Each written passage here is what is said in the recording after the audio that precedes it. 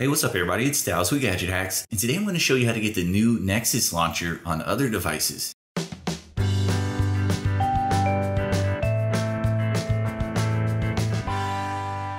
Now this year's Nexus devices should be released pretty soon actually, and we've already seen quite a few leaks on that front.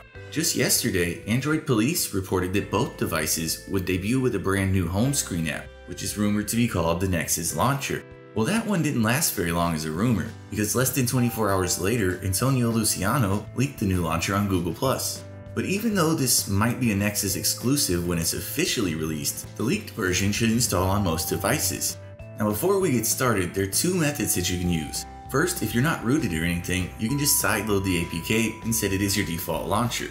But this comes with one major drawback. The integrated Google Now page won't be accessible unless you install it as a system app, so there's a second option if you're rooted with a custom recovery installed. For the second option, you'll just need to flash a single zip in recovery, and that'll make the Google Now page work.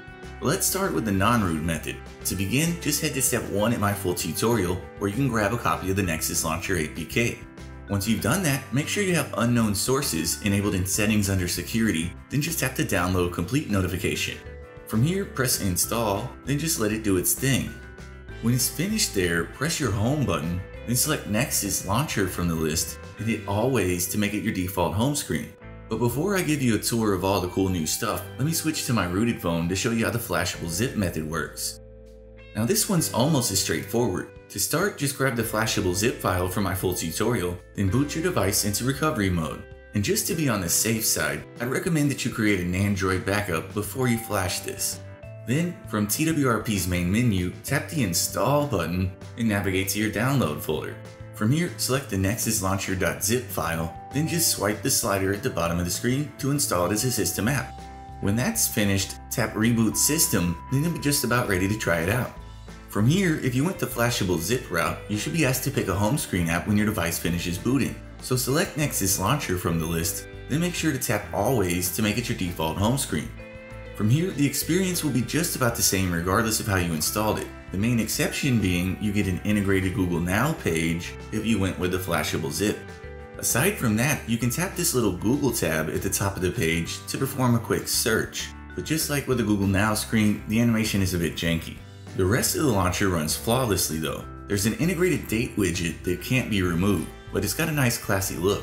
Then the biggest change you'll notice is that the app drawer icon is missing.